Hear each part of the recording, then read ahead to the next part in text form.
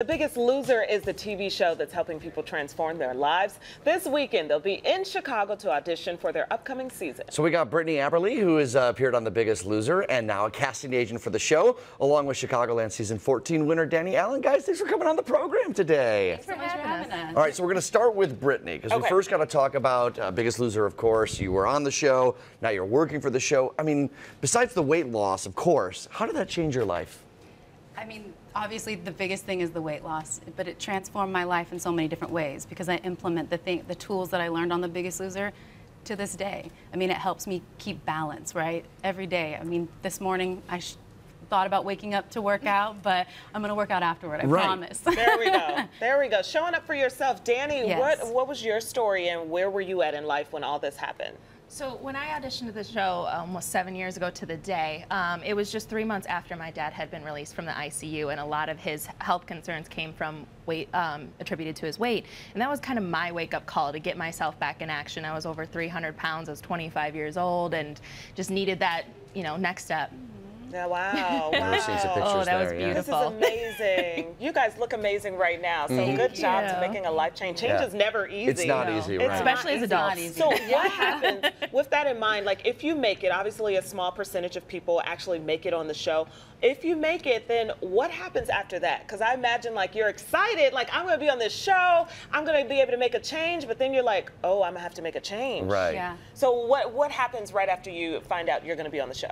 Right after you find out you're going to be on the show, that initial shock, and then, oh yeah, like this is going to be 8 hours a day. Wow. Right. And I mean, sorry. No, it's okay. Well, I just imagine it's a long journey going through the process, Right. and then So, afterwards Do too. do they take you out of your, like, obviously these people are in Chicago, like, is this based in LA? Do they take you? Yes, What are the next steps? Yes. You are removed from your home and you go and you film, and you're there for either a week or you could be there for 4 months, depending on how long you are actually on the show. Sorry. And I think my okay. reality was when they took my cell phone. Like, give us your electronics. I It was about like that. they cut you off from the Yeah. entire world for that time, and selfishly, it's great because all you have to do is focus. Yes. Right. So we have an audition process coming up, and it's tomorrow, obviously. And Yes. how do people stand out? Like, if they want to be on the show, what's their best chance of getting on? Jazz hands. Yeah, jazz hands. I would say show up, be yourself, and bring your personality and your smile, and the casting directors and myself will be there to greet you with a smile. All right, I like that, greeting with a smile. What's the journey been like after the show? I imagine that's a whole nother thing. You come back, you lose the coaches, you lose the scientists, and you got to live that life. Yeah, life after Loser is definitely, a road, but I've learned so much more in the process, and I think some of the attributes that they're going to be adding to the show. I personally got my yoga certification because that was something I needed for myself.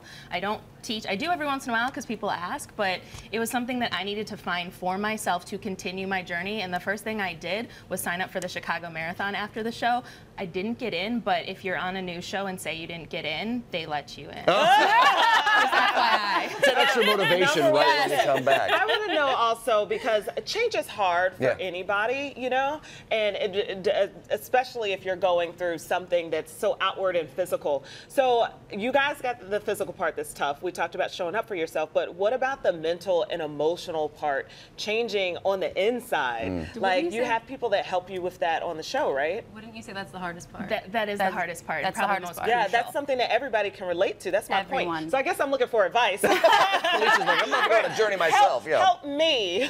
Let's schedule an hour call later. Right. Therapy. Changing on the inside. Yes. You're becoming a new person. I was just going to say, I would surround yourself by the people that want to encourage that similar lifestyle. Not to say that you have to say no to anyone, but there are certain people in your life that can be somewhat toxic or bring you back into the world that you maybe tried to get out of. And the more support and love that you can surround yourself by, I think is more important. Amen to that. You want to stand up proud as an individual, John, you'll but help your me. friends. Yeah, we'll hold our hands and we're going to do it. Let's all hold hands here. Okay. Very sweet. They have a lot of Chicago people on the show because of Portillo's probably, but auditions for the new season of The Biggest Loser happening tomorrow at Hubbard Street Dance. Anyone wanting to audition must submit their application prior to showing up, so that's important. So go to blcasting.tv.